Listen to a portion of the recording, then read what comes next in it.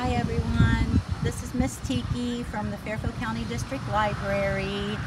Welcome to our summer reading program, Tales and Tales, and I thought it would be perfect to come here to the Humane Society here in Lancaster, and I've got someone featured right here.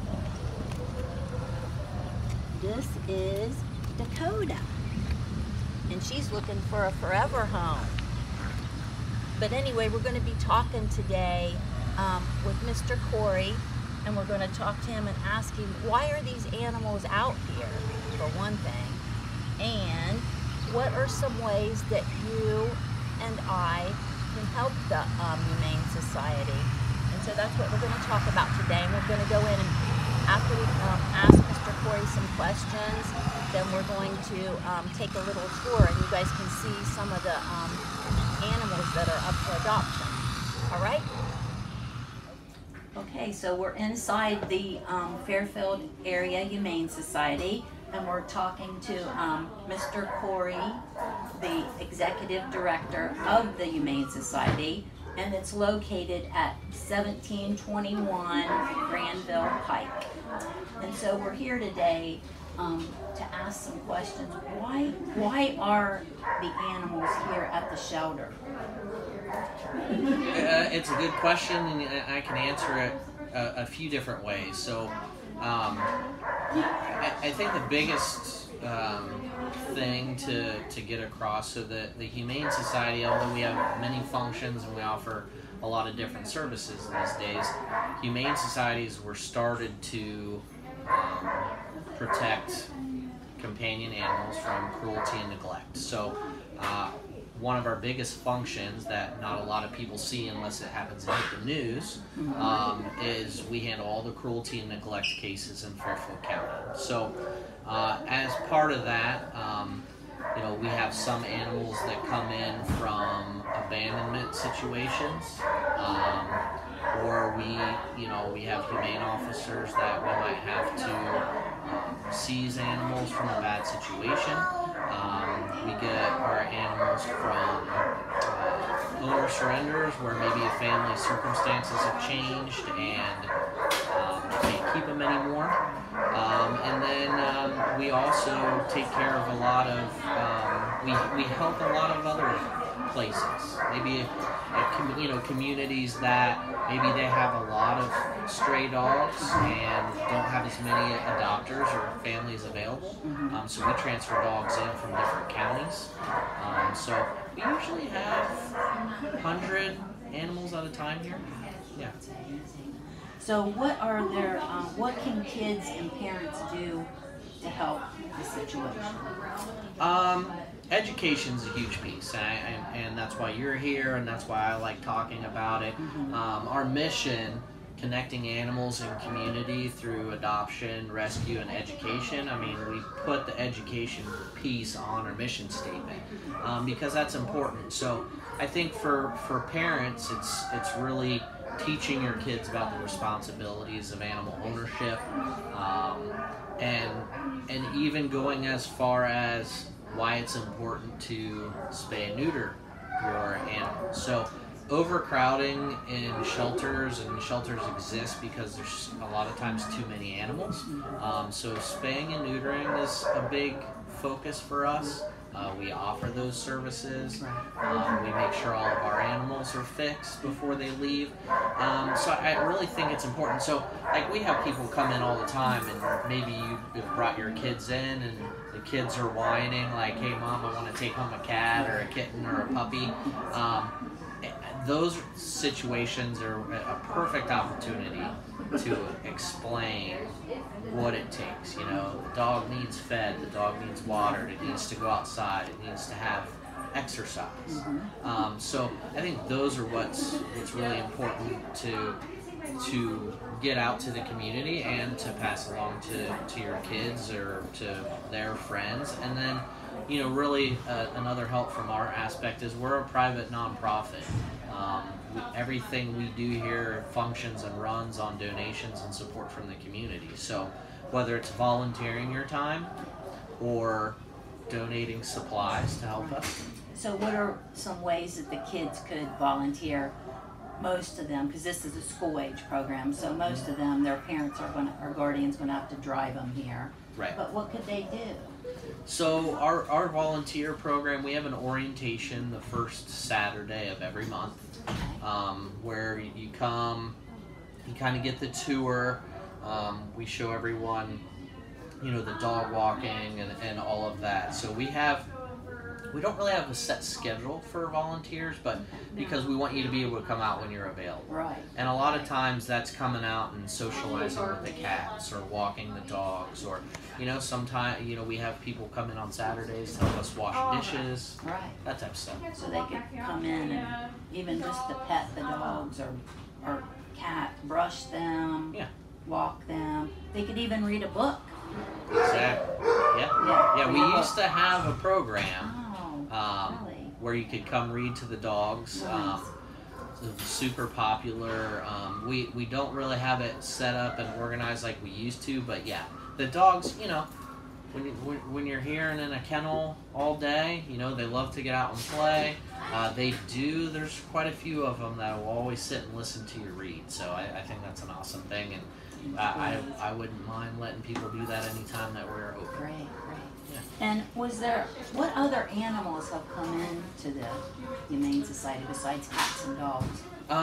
So every so often you'll see us we just had a couple rabbits available for adoption that already went home. We've had ferrets in here, snakes, but we, you know, as far as what animals we deal with, we check on, so all of those investigations that we do involve horses, cows. Right. We've dealt with an alligator before. So it's a little more than just cats and kittens, but that's mainly, you know, cats and dogs are mainly what we have here. Right. And one thing I was thinking too, puppies and kittens are so cute, but don't forget the older ones. They're more calm and gentle, and so if you don't want that rambunctiousness of a kitten or a puppy, don't rule out the older animals. And I think that's a great point, and it's also important to think, so we have an adoption application and a process to go through, and we want to make sure that we're pairing our animals with the right homes and the right situations. So back here. Yeah, exactly. And maybe your home is maybe not suited for puppy and kitten, and an older relaxed dog and cat would be great. So absolutely. But there's, as far as donations, on your website, you have a list of things that you need the most. Yeah, absolutely. So even if you can't adopt, maybe you could foster. Do you foster here? We have a kitten foster program. That's really important. It helps us. I think we've had 300 kittens go through our foster program this year. So that's kind of a nice program to where maybe your kids want to get involved, but you don't want the long-time commitment of a cat or a cat. So the kitten foster program is really important for us. But yeah, there's a list on the website that you guys can go to because they need all kinds of things here. And foster. Yeah, so if you can't adopt or foster, you can come and volunteer, do things. You can donate. A lot of kids, did you say something about birthdays? Yeah. I don't know if it's just my kids, but my kids don't really seem to want for anything. Right. So it's like when birthdays come around, you know, they don't really need anything. So you see a lot of families that instead of birthday gifts, they ask for donations to the Humane Society, and that kids have a great time bringing in all those supplies that they've collected for their birthday. So that's a great opportunity. But I think really even word of mouth is important for us. So as a nonprofit, and you know, not a huge marketing budget, even our Facebook page, sharing our posts about maybe what we need or what's available for adoption, it's super helpful for us. And believe it or not, you sharing our posts or liking our page helps us greatly. Right. I was just wondering, is there any way that we could maybe take a tour and see some of the animals up for adoption? That'd be great. Yep, we have plenty of cats and kittens and some excitable dogs for Okay, you to we've see. been hearing them. Yeah. All right, let's go do that.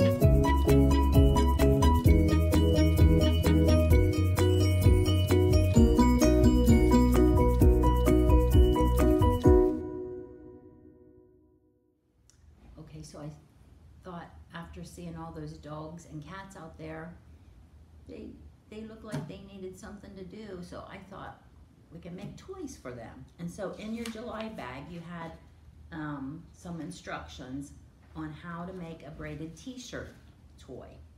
So what I did, I've taken 2 different t-shirts of different colors because I wanted it to look pretty. So what you're gonna do is you're gonna take 3 strips, and it tells you in your instructions how to do it. And so what you wanna do is bring them together, and then you're gonna make a knot. So just loop it around, make your knot, pull it through, and then make it really tight. Okay, and then what you're going to want to do, because unless you have someone that wants to hold the end that's knotted, otherwise you're going to have to tape it down, because it is hard to braid it because you're going to be braiding it. So what I'll do is I'm just going to tape it, but if you have someone like a sibling or one of your parents, they could hold that end while you braid it. Now I'm sure some of the girls that have long hair, they probably know how to braid, but maybe the boys or somebody that has shorter hair, we don't know how to braid. So what you do is you're just gonna crisscross one over the other, just back and forth. Can you see that? See how I'm doing it? Just over and over. And you can make it tighter because you want it kind of tight. So just tighten it up a little bit. And then just continue to do that till it's nice and tight.